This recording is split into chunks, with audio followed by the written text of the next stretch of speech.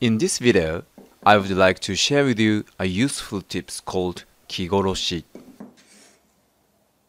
This is a technique that utilizes the nature of wood to achieve a perfect joint with no gap. I will explain in more detail using a halving joint.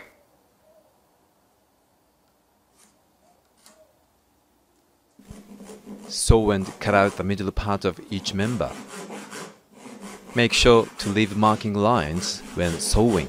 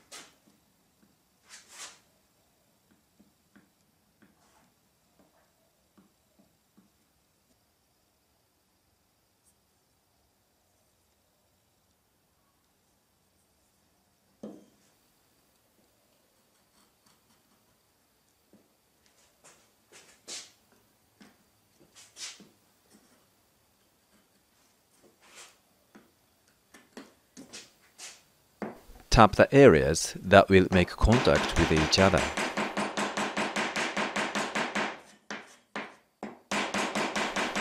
A hammer commonly used in Japan has a flat surface on one end and a round surface on the other.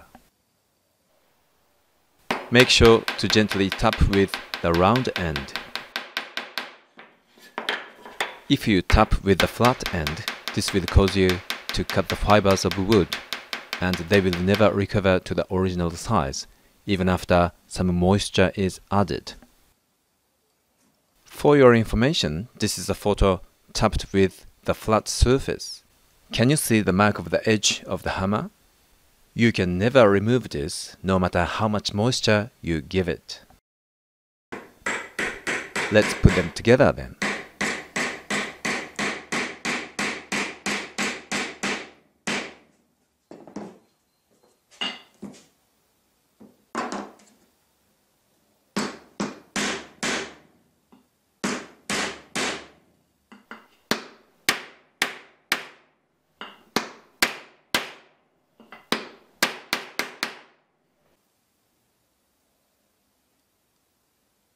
At this stage, there is a slight gap between the members.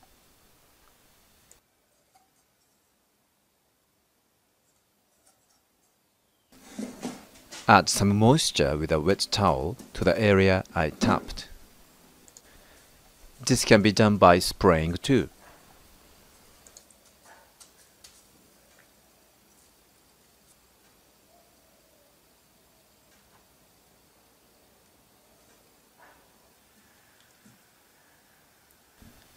This is a photo taken after 10 minutes.